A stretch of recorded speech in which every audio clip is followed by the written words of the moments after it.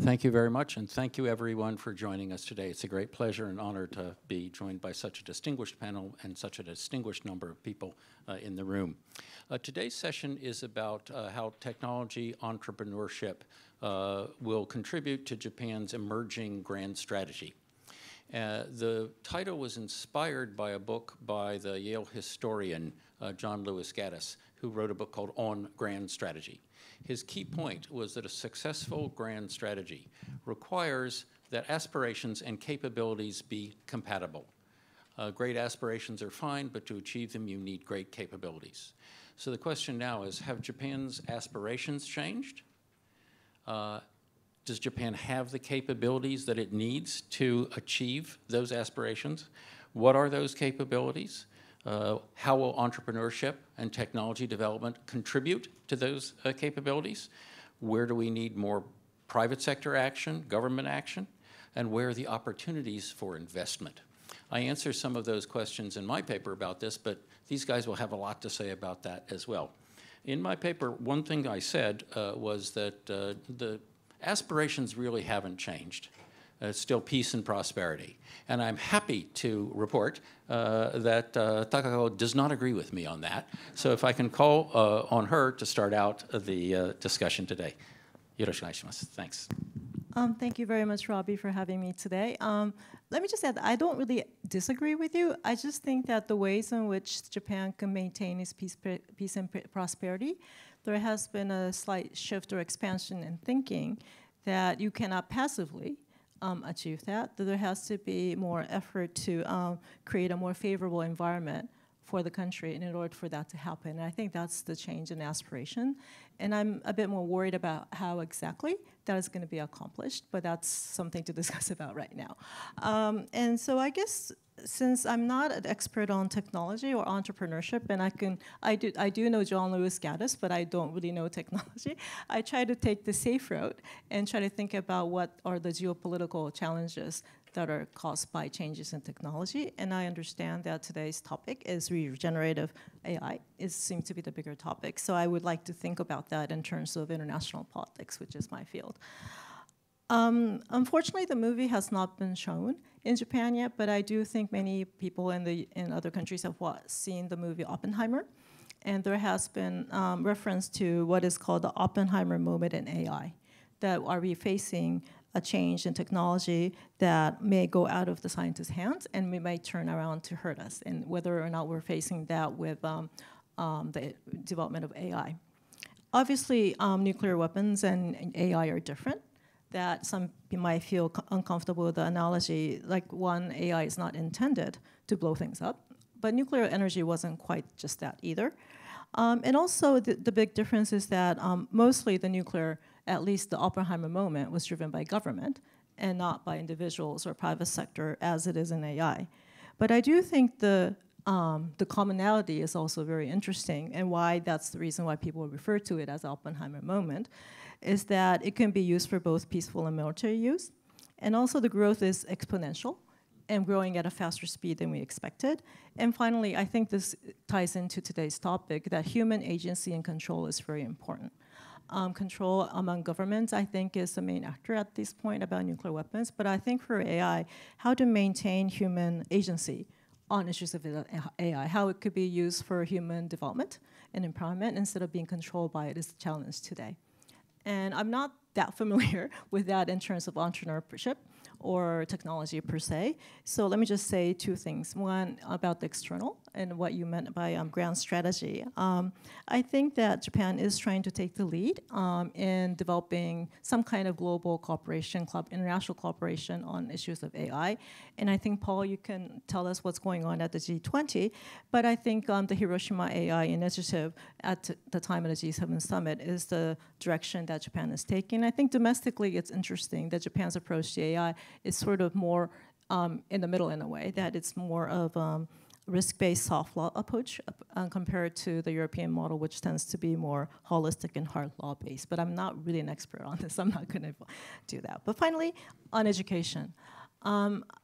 I've been teaching for about a quarter century now, the first 18 years at the National Defense Academy of Japan, and I taught for 5 years at Columbia University in the US, and now I'm teaching finally at a normal Japanese institution at Gakushuin University. But one thing that I think is really important for Japan's education, if I were to tie this in, is that some ways what we can do through AI is so much for Japan, and yet the potential has not been fulfilled. And I say this because I think there is almost like an English wall in a way that we might be missing out. The students might be missing out on some opportunities that are out there expanding rapidly, because a lot of things you can gain through the changes in technology or information technology is basically through English, and that's something that we are facing. But also I think it's just that different ways of thinking about education is very important. And I think that Japanese education tends not to be about empowerment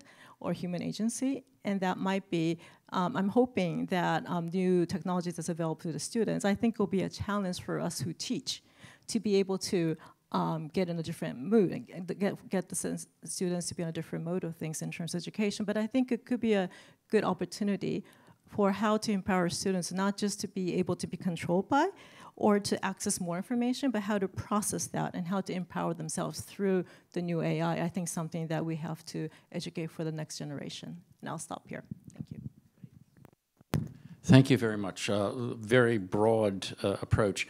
I like the idea of human agency, changing our education of students toward the idea of empowerment, expressing different ideas. There's a lot of social, would call it anthropology in that too, because who says what to whom is clearly taught differently in different areas.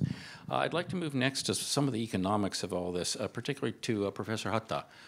He's one of Japan's best economists ever. His microeconomic textbook is, the best I've ever seen, and the title is very interesting: Microeconomics, Market Failure and Government Failure. Great idea. Sensei, could you give us your views on particularly how the labor market will affect technology diffusion? Okay, thank you. Well, in recent years, we often hear that the Japanese universities are behind the Chinese and American counterparts. And every year, sort of, our ranking has been coming down. Well, I'd like to sort of point out two factors which causes this relative slowdown of the Japanese research in universities. Now, the first is budgetary restraint on research. Well, so somewhat contradictory to my first observation. In these days, every other year, just about every other year, we hear Japanese scientists win Nobel Prize. And this reflects the huge investment Japanese government made in the growth of the science and engineering departments of national universities during the 60s. And this, in numbers, this expansion was just enormous. However, the relative growth of science and engineering, I think I like to shorten it as S&E, was reached its cap in 1970. And then, since then, it has been growing. That means the amount of government research fund allocated to the new fields like IT has not been growing at the speed of the general science and engineering during the 60s. So that's one factor. Now, on top of it, I think the Japanese lifetime employment system is a cause of this slow growth of the Japanese research for two reasons. One is that the traditional science and engineering positions of a university have been rarely reassigned to the new fields like ITs. Even if the total budget doesn't expand, if the existing positions are reallocated to the new ones, new fields can grow. But that didn't happen. And this is because university positions are under the system of lifetime employment with seniority payment. So professors in traditional fields don't quit. I mean, the pay keep going. Where in the United States, the professors in traditional fields don't get increase in the pay. And so there's a natural turnover. And the second factor why a lifetime employment system seems to cause the difficulty is the lack of mobility of researchers across universities. This is also caused by the lifetime employment system. The lack of mobility occurs even at the visiting positions, which makes it difficult to fill the teaching gap once a faculty member is on leave. In the United States, professors can take a leave from the university to concentrate on research when he receives a salary from NSF. When he gets an NSF fund, his salary can be paid out of the research fund. Then the university uses the freed up funds to hire another visiting professor to fill the teaching gap. This contrasts with Japan, where a grant receiving professor cannot pay his own salary out of the grant, so he must continue teaching and attend university committees. This grant system seems to reflect the lack of available visiting faculty members to fill the gap due to the lifetime employment system. Well, I'd like to discuss how to get out of this lifetime employment system later, but I think for now, I'd like to conclude this. Okay, thanks very much. And it's quite interesting to me that the Okinawa Institute of Science and Technology, now ranked among the top 10 in the world, even though it's only 15 years old, adjusted for size. One of the reasons for this is when it was created, the politician behind it, Omikoji, insisted that the university not be under the jurisdiction of the Ministry of Education, and insisted that more than half of the faculty be foreign. So both those two things have immensely contributed to the vibrance of that particular university, even though it's a Japanese university. So there's a lot to be said for people moving around. Taejun, let me pass it to you next. As a extraordinarily creative entrepreneur, what do you have to tell us about how to mobilize talent and improve capabilities? Thank you, Robbie. And I'm an entrepreneur, but I'm not so optimistic about the current situation. And then there are two reasons. One is power shift, and the second is inequality. For the last half a century, we have enjoyed the Pax Americana world, right? And then it's changing. It will be a Pax Sino-Americana, and maybe 20 years, 30 years later, it will be Pax Sino-Indo-Americana. And as a person living in Japan, we will have to face the rise of the superpower, China. China will return to be the superpower after 3-4 centuries. And that's one thing. And another is the rise of inequality driven by the AI and other innovations. And innovation is always a great thing, but there are many disrupted people always. And so when these two events happen together, almost always we see global scale world war. And Ukraine 1 year ago, and then now we see what's happening in Israel. And we know Taiwan. I don't know what's going to happen. So, sir, as an entrepreneur, I'm trying to come up with what I can do and what we can do as a community, startup community. Two major topics that I would like to highlight. So one is the born global startup. So the startups which are trying to do a business globally. And then there has been much less such startups in Japan until very recently, but these days, especially in the last few years after COVID, people started to aim the global market. So that's one good trend, because these startups down the road will connect all the different stakeholders from the many other countries. So that's number one. And the number two is, recently it's called Impact Startups. And we just recently launched the Impact Startup Association in Japan. And these startups focus on social issues, because in the next decade we will have more social issues in the world. And then I think these startups will anyway address these issues such that we can alleviate the pain that we will have to face in the next decade. So these are two things. I see some people from, many people from abroad today. And if you were to start a company from now, Japan is the best place. Because the government now is saying that we are going to have 150 unicorns. I think it's 100, I guess. And then, yeah, they are saying that they are committing like 100 billion USD. So that's a huge amount. Just recently, my friend who used to be the CEO of one of the most successful startups, he quit a job and then started another company.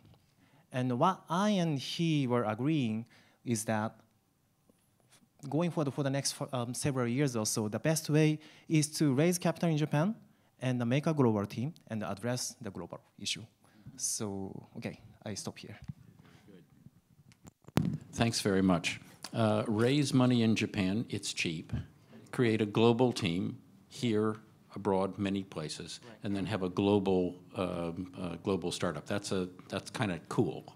I like the idea. It's the best way because I've talked with all the private equity venture capitals in the world, right? And Japan, even compared with impact investors, impact investment funds, Japanese institutional investors are most patient capital providers in the world. Yeah, I can assure you. So, and it's the best place to be for startup people. And the only issue actually is a visa. And then I think it should be addressed. It should be more relaxed. And then one. Can I disagree with you? Sure. I think a policy of building unicorns, which means highly valued companies which don't necessarily have substantial revenues, doesn't get you anywhere. I think you need elephants, not unicorns. You want to build billion-dollar revenue companies. And to do that, you have to go into major markets like the United States, perhaps like India. You have to move outside of Japan. In that respect, I do agree with you. I also have a response to your comments. It's a single-word response that would solve the problem that you're referring to, and that is DARPA. DARPA was responsible for most of the technology innovation that's happened in the United States over the last 50 years.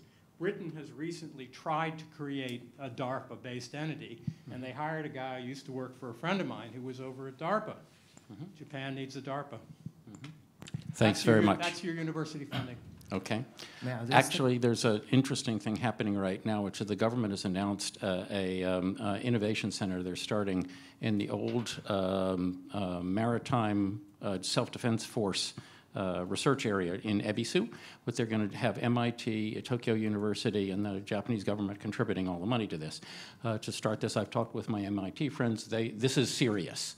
Moreover, again, it's not going to be under the jurisdiction of the Japanese government. And to me, this is under the Ministry of Education, which means it'll just be very, very flexible. So I think your idea of a DARPA is very, very relevant, and that's the model that I think they have in mind as they're doing that. Paul, let me move over to you, because you have some stuff to say about immigration and a number of the issues we've talked about here. Thank you. I'm going to start from outside in, even though I would add that Yusen Mitsubishi brought me to Asia, so I wouldn't be in Asia without a Japanese influence years ago. I just came back from India. I was on the B20 task force for the future of work, skilling, and mobility for the G20 summit. So we spent 10 months analyzing how AI and robotics will transform everything in our lives. And we wrote the policy recommendations for the G20 leaders. And so here's a quick summary, and then I'd like to take it into the Japan perspective. The speed of AI and robotics is much faster than anything you're reading. Much faster. We just don't want everyone so worried. But we're trying to control the political forces. We're trying to control the economic forces. Summaries, there will be 50,000 black warehouses in America in 2 years from now. No human beings. There will be 8 million transport jobs in America replaced in 8 years. 94% of what an attorney does can be done by AI today. I just had a legal contract written on ChatGPT. Pretty good. And a lot less expensive than my attorney was going to charge me. But this is the speed we're moving. And our conclusion is every job is at risk. Huge opportunities to solve energy, climate change, which, by the way, we're moving to 1.7 to 2 Celsius. That's the conclusion we came out of G20. So you should be worried. The speed of this is phenomenal. We recommended that every worker will need to be recertified for their skills every 3 to 5 years for the rest of their life. Every worker. Because if they don't get reskilled, AI robotics will replace them. So every worker is going to have to continuously upgrade and evolve in this new environment. Huge, huge opportunities to do so many great things, but only if we reskill. And the first issue is we need to redesign education. But the teachers have to be retaught to teach, right? Even professors that are tenured, right? So this is our big challenge. Agrarian to industrial took 120 years. This is less than 10. So everything in our lives will transform. That was our conclusion, and we had very detailed recommendations. Some were made public, some were confidential. I'm an optimist, but everyone needs to watch this. Now, for Japan, I think the opportunity is this. We concluded that the large corporations, they're going to replace jobs with robots and AI because it's straight to the bottom line. And if you're an American CEO, you get rewarded for your 2 or 3 year survival rate. You don't care. But SMEs, small, medium enterprises, and entrepreneurs and tech startups, they're nimble. They're going to grab technology and they're going to grab human talent and they're going to play with it. And so we recommended a massive increase of support for SMEs and startups in the G20, including Japan. It is a natural point. So SMEs and startups are critical to Japan's future. You need to drive this as a very aggressive path forward. Factories are moving from China to ASEAN and India for political reasons. Justified, I would say, as a supply chain guy. But Japan has this opportunity. I'll be real quick. Japan has the opportunity to push some of that production to Southeast Asia and India and take back part of that production to Japan if you combine robots, AIs, and foreign labor, right? This is the key. You have 8 to 9 million job shortages today going to 11 million very soon. So if you're willing to reconfigure, and I know the government is actually trying to now, which is a really positive trend, take Japanese talent and skill, unlock entrepreneurial energy, bring in foreign labor to blend, and bring part of the manufacturing back, linked with India and ASEAN, to redefine the economy and the opportunity for Japan. This is something that's really a huge opportunity, but it requires radical thinking. And the last comment is, I'm looking at bringing Singapore startups into Japan, where there's certain Japanese political friends help. So micro-robotic stores, foreign labor matched with AI, with skill upgrade and cultural adaptation. We've already met with chairman of Persona Group, which is a great company. But in reverse, you need to have Japanese startups leave, build in Japan and expand into Asia and the US, right? As the other speakers said. So you can't be a great Japanese startup if you never leave Japan, right? So this is the future of Japan. I'm still an optimist, but everything we know and do has to be redesigned starting yesterday.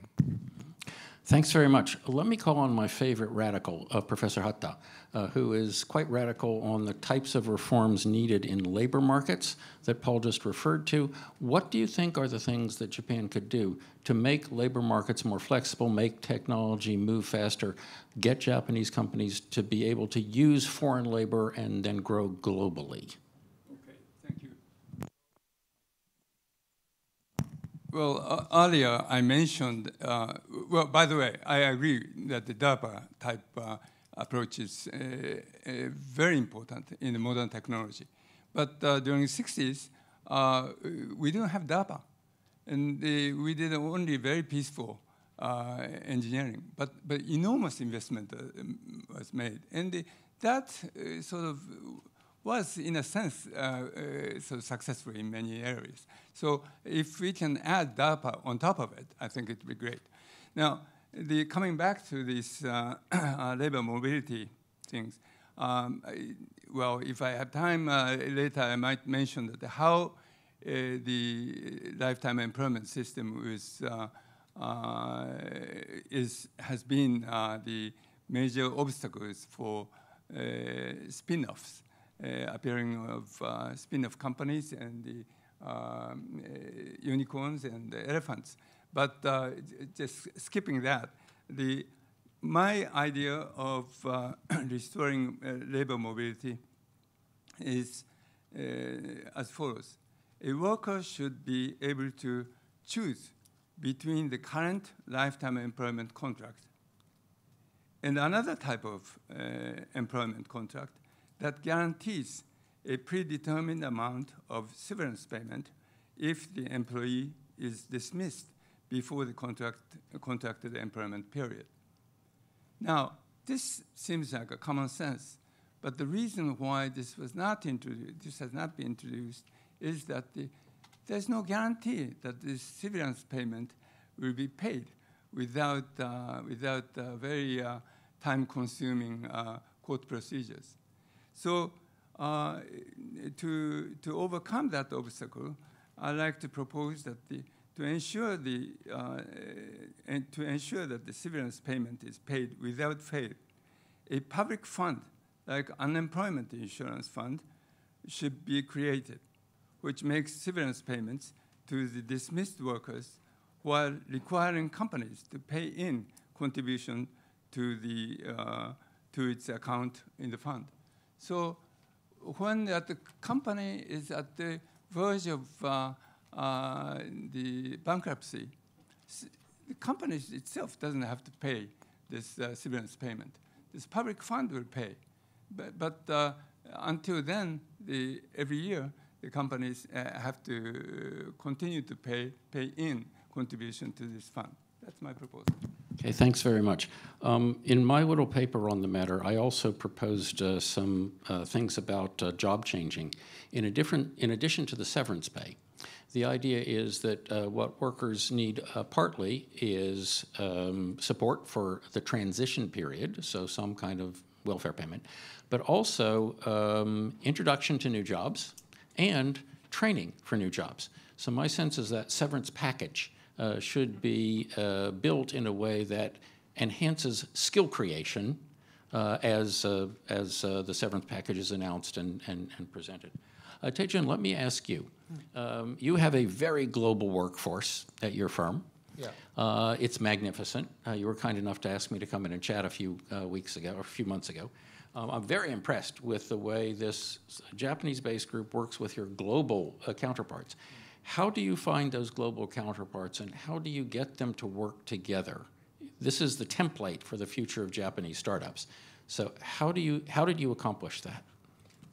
All right, two things. One is to find a non-Japanese speaker co-founder. It is very, very crucial. If you fail to do this, it's very difficult because it's very difficult to start a company. And in the early days, if you have fellow Japanese speakers, you end up making everything in Japanese. Then all the other people, English speakers, will never come to that place because they have many other options. So that's number one. And the number two is the willingness to pay for the cost of diversity. I think people quite often talk great things about diversity, right? But in my company, so 1/3 are Japanese, 1/3 are Indian, and 1/3 are from Europe and the other places. And for the last several years, we have continuously suffered from the conflicts of civilizations or cultures. It's still continuing. And then still, I believe this is a good thing because this will make us be able to go anywhere in the world. But it's very tough. So, you know, if you're just a Japanese speaker thinking of starting a company in Japan and then to make a global startup, you have to be ready for that. But I think once you overcome this, it will be very easy. It's going to be a great trip. Very good. Yeah. So in a sense, these costs of diversity are actually investments in acquiring new information. Oh, yeah. Okay. There's a wonderful book, if I can recommend it, maybe I have before, called Social Physics by an MIT Media Lab guy. Alex Pentland is his name. And what he's a big data scholar, and he's looked at how teamwork works. And his conclusion is that effective teams have 3 characteristics. One is they talk a lot to each other. They talk equally to each other. That is, everybody talks the same amount to everybody else. And third, everybody brings in external information. I showed a diagram to my students at Tokyo University of Science a few months ago of a bad team. So 5 people, 2 are really talking to each other a lot, and everybody else isn't kind of talking to anybody else. And the guys who have all the external information are not talking to anybody. Okay? And so I showed this diagram, and I said, is this a good team or not? I hadn't prepared them at all. Everybody in the class said it's a terrible team. So we know this. So then the question is, how does management encourage information exchange, diversity, bringing in external information? Takako, let me ask you. You've worked at the Defense Academy here in Japan, at Columbia, now at Gakushuin. How is this issue of communication among faculty members, bringing in external information, how is it different at, say, the Defense Academy or Columbia? I've never really compared the two before because the Defense Academy is not run by the Ministry of Education, and the goal is to train for officers, although there is still no obligation to serve, which is interesting. That, but about 90% do end up serving. I guess I personally, if I can't really speak for the university, but one thing that I observed, which was interesting, is that the National Defense Academy in Japan was designed to be taught by civilian faculty, mostly.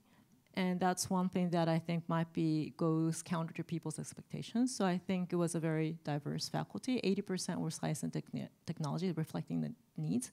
But I think that's how external information was brought in. But for me, I made it my own personal agenda in a way, to try to open a window for the cadets going forward, because since most of them are going to become officers, they're going to be leading a group right away. I wanted them to access information when they needed to, so what I had in mind was to try to provide them with how exactly to access information when they need to. So that's what I tried to do, and I think there's changes over time at the Academy. I was there recently, 2 weeks ago. I was happy to see that when I taught there, only less than 10% I think were female. Now I think it's going towards 20%. So I think it's already getting more diverse. And that altogether, I think the interesting aspect of the Defense Academy experience was trying to bring the external in. Columbia, I don't really know if that's a comparison right there, but if I were to talk about my Gakushuin experiences, I'm very fortunate to be there, and I'm lucky that I'm not a tenured professor, and that's a weird way to say, but I left my tenured job at the Defense Academy to go to Columbia, and I think that gives me more freedom to teach the way I want to, and I teach at the International Center, and I'm trying to do something similar, which is to try to open the window and to the outside world, and try to connect students' interest to be more global as much as possible. And I'm not bound to have to go to faculty meetings. I think I'm very lucky that I'm on my own, and I can try to do new things, including teaching English. So I was actually interested in what you had to say, TJ, about, like, you have a global team. Where do you find the Japanese members? Because I'm actually more optimistic about the people we have. I just don't know if they know about the options out there, aside from the typical places they go job hunting. And I do think that if there's an aspiration to work where you have more agency in what you do, they might aspire to do new things while they're still in college and learn new things and get skills. But they just don't know that option. So I do hope that maybe opportunities like this.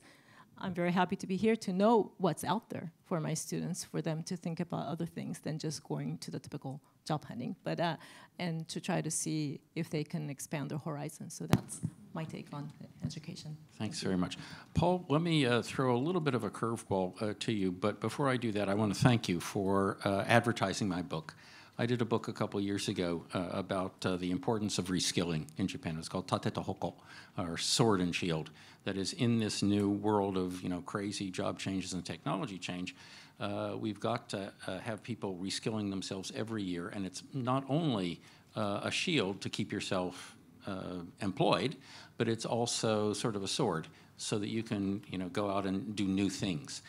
So thank you for doing that. The curveball I have was inspired by a comment from a person who was on an advisory board that I was on recently.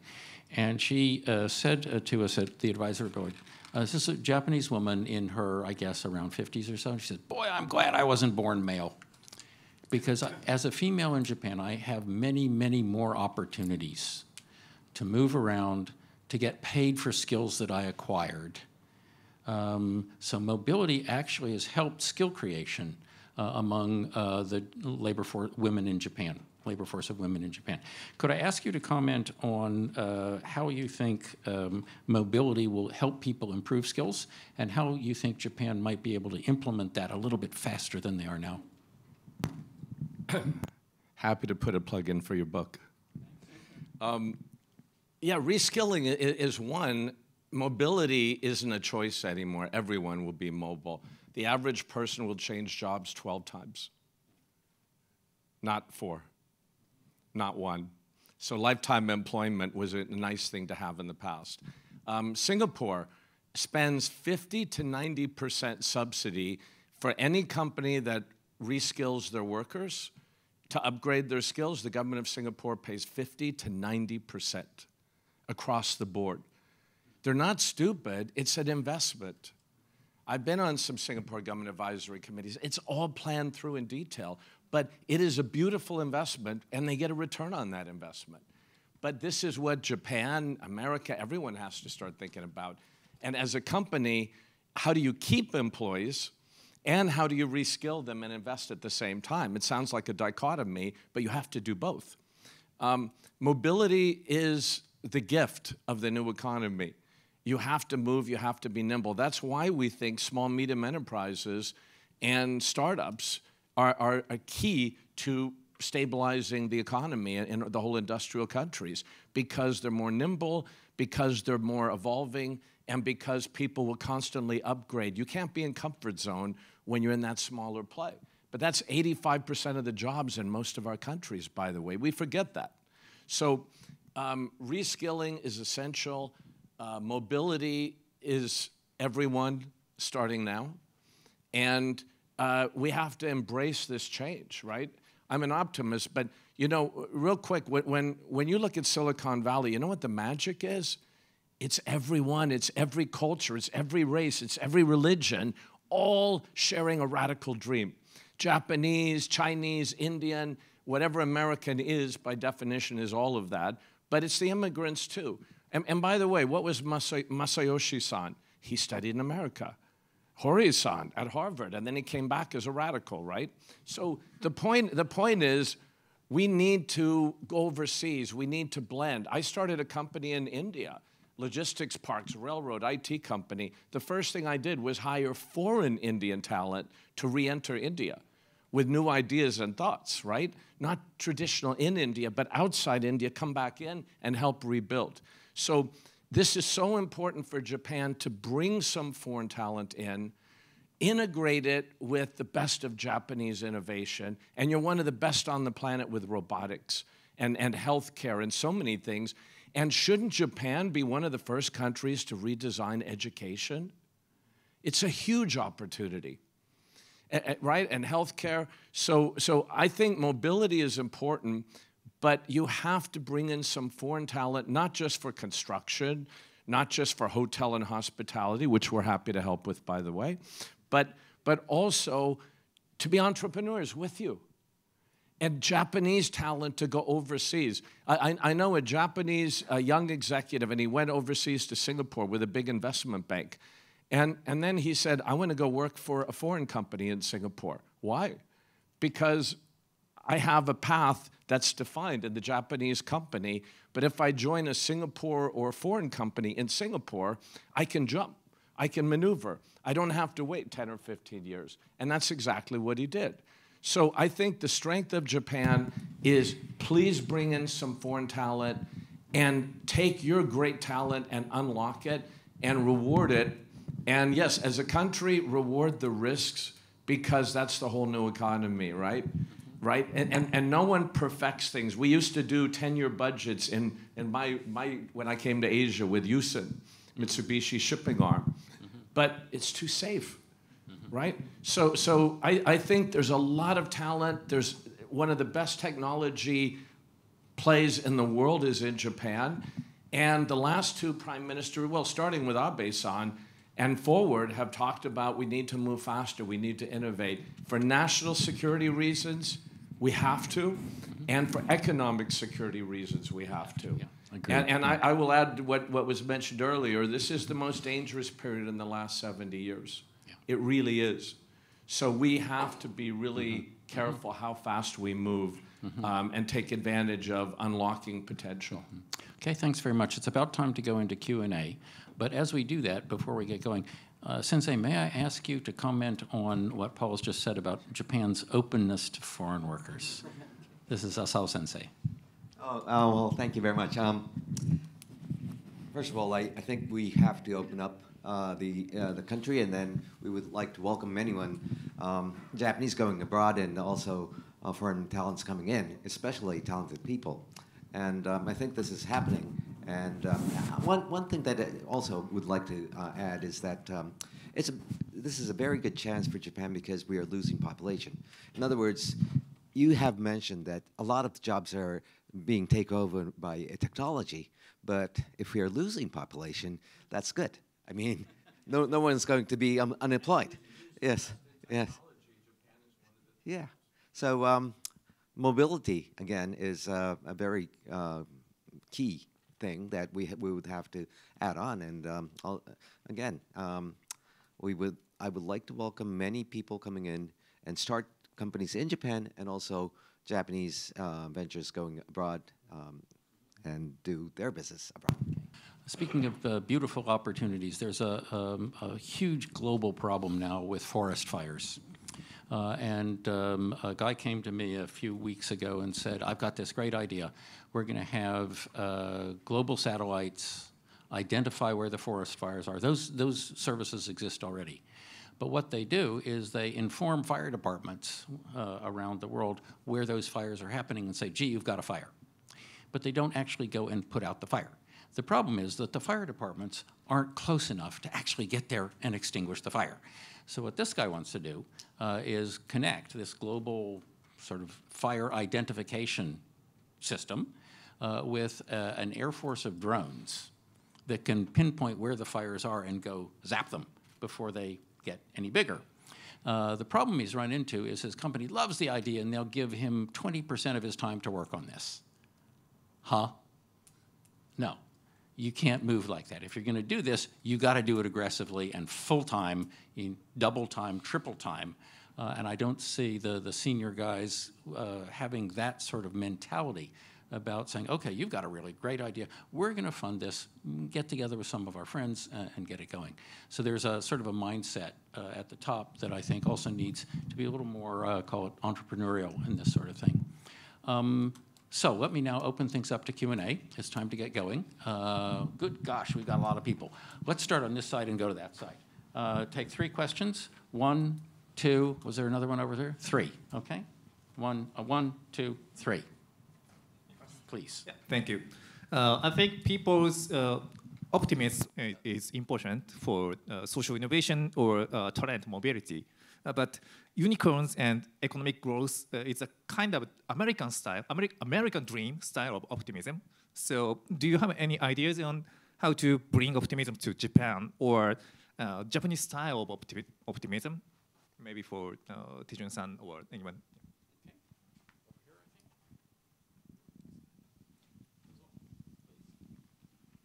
Hi, I'm Hiroshi Saito from Microsoft.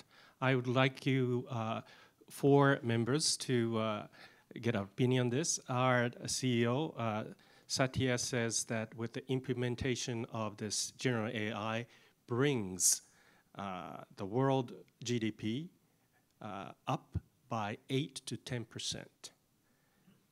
How do you sense this number, 8 to 10%? Is it too big? Is it too small? Or just about right? Yumi-san. Thank you. My name is Yumi Sato, and I organize a well-aging economy program. It's we are trying to solve many problems of super aging country, Japan, and we organize a Age Tech Award. There are many startups in Japan who trying to make good age tech, and I like to introduce East Asia.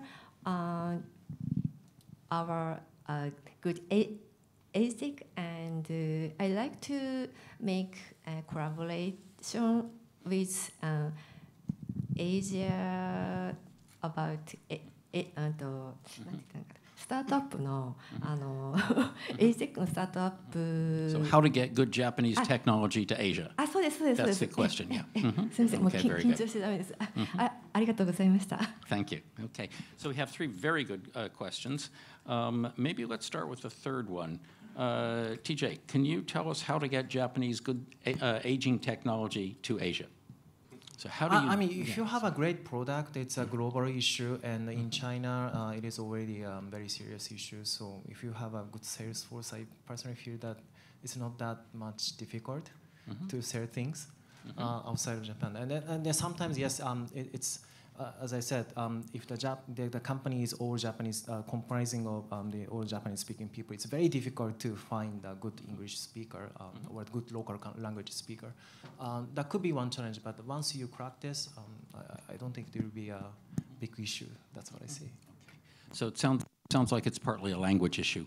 Yeah. I think. Paul, do you have an observation on this? Great Japanese startup, but it's kind of dome-dome, like domestic. How do you get it into Asia? Marketing. Because the skill that builds the technology isn't the same skill. Microphone. The skill that builds technology isn't the same skill that builds the market opportunity, right? So you have great technology. Now you have to have great strategy and people to market and build the relationship, right? And then the door immediately opens up. So I think you can take great technology and bring it overseas, but it's not the technology person selling; it's the marketing person, right? It's the so how to Japan is, has some great companies for marketing, but it also has some that aren't very great, and you need to focus more on that marketing power to unlock Japan's potential globally. And a quick second comment is to Microsoft. When you look at the speed of this, quantum computing, as you know better than I do, one complex computer program today on the best computers in America or China can take 500 years. Quantum computer can do the same formula in 1 day. Now imagine AI matched with quantum computing. We can cure cancer, we can deal with global warming, we can have hydrogen energy, so many beautiful things to improve the world, or we have the singularity where that AI takes control of all of us around 2035 or sooner, which is what many predict. We think maybe earlier than that. So again, it's as humans, what is the GDP potential? Is it 8 or 10? Sure, even more or less, but it's how we humans use that technology for good or bad to unlock that potential. Of course, you know that answer. Hatta-sensei, on the GDP and the impact of this new AI on GDP, do you have an opinion? Well,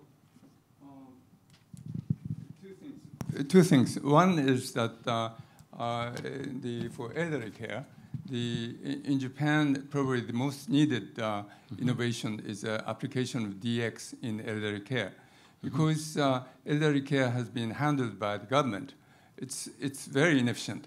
And in recent study in Kitakyushu, from the viewpoint of applying DX, they found that a significant amount of caregivers' time was spent on administrative tasks, such as creating records and containing and contacting the next caregivers. Almost 50% of their time was spent on this. And this is room for the application of DX. And if we are successful in developing this DX technology, I think the room for export of this service, Japanese experience, is enormous. And at your conference, when you introduced what's happening in the Kyoto hospitals, I think it was the Kyodai Hospital, on the floor of what's happening, it's just stunning what they're doing. And so if we can convert that into a product, that would be great. On optimism, Takako, how do we become more optimistic as a country? I thought that question was so interesting because I have this slogan, like a magnet on my door, that says, "Life begins at the end of your comfort zone." And I get that, but my students ask me, why does life begin at the end of your comfort zone? So does Japan's, like, I don't know if it's Japanese style, but maybe there's a tendency that you have to have a certain level of stability to be optimistic.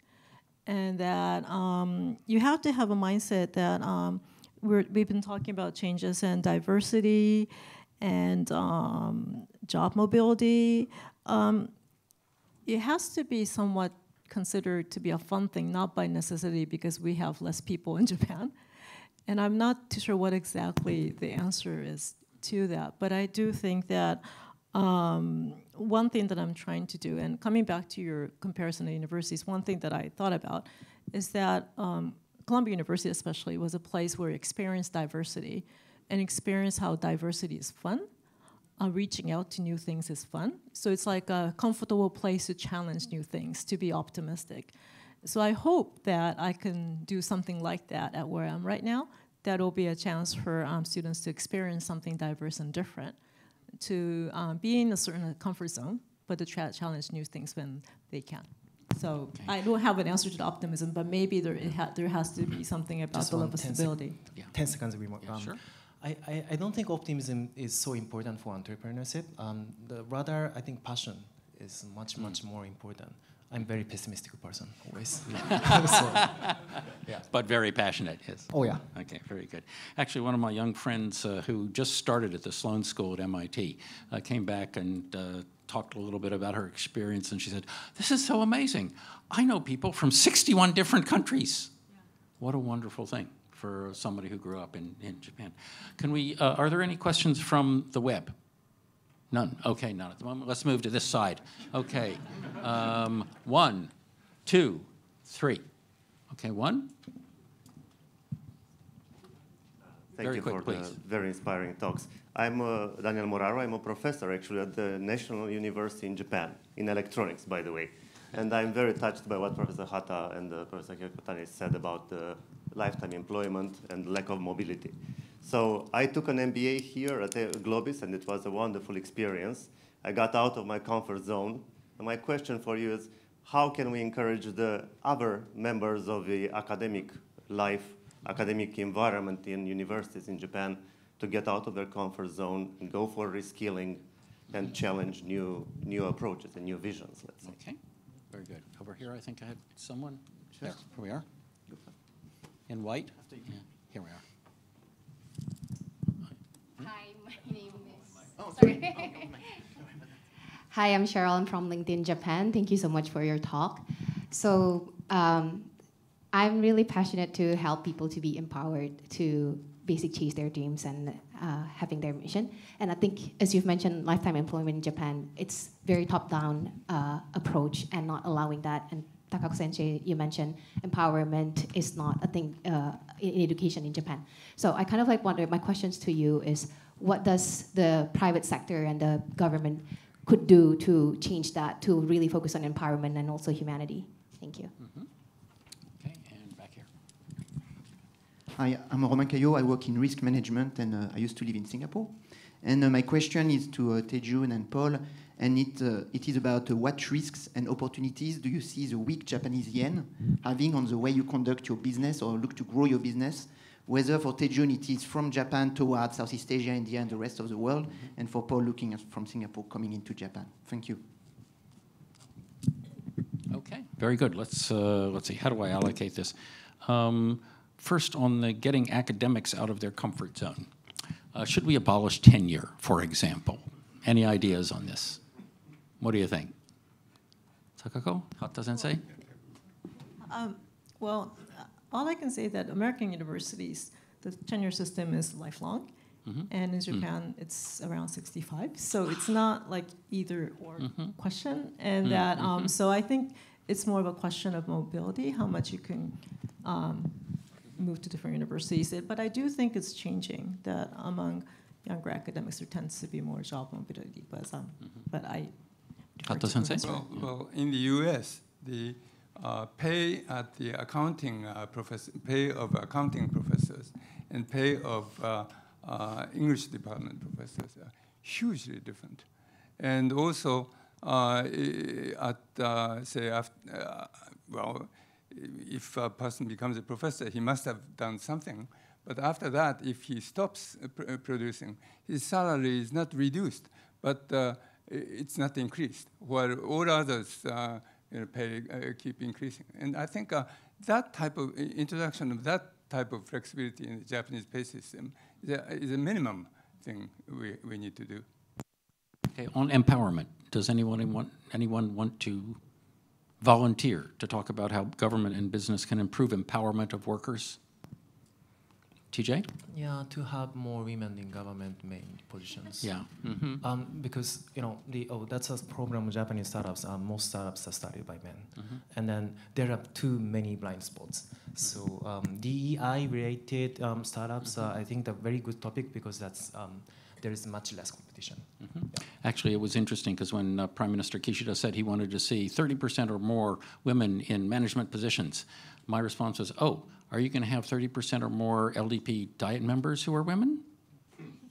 That would be very interesting if he made that his proposal.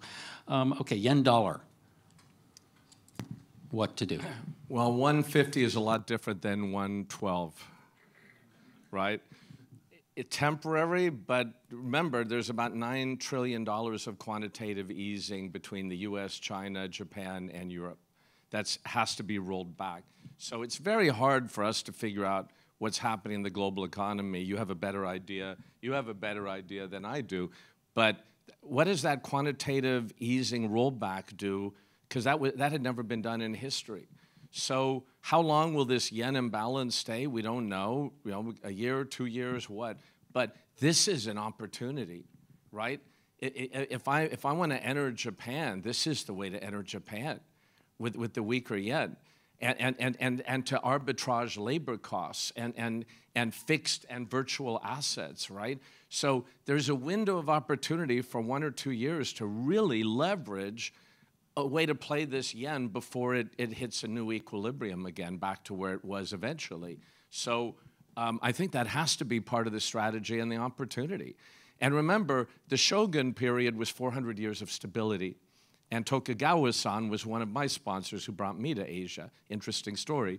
But then the Meiji Restoration was risk. It was Western influence, but it was unleashing a different Japan, right? So this is a new era for Japan to unleash itself on its terms in the new economy. Thank you very much. We've ended on an optimistic note, so that's great to hear. So thank you very much. All of our panelists, please join me in thanking them, and we'll move on to the next session. Thank you so much.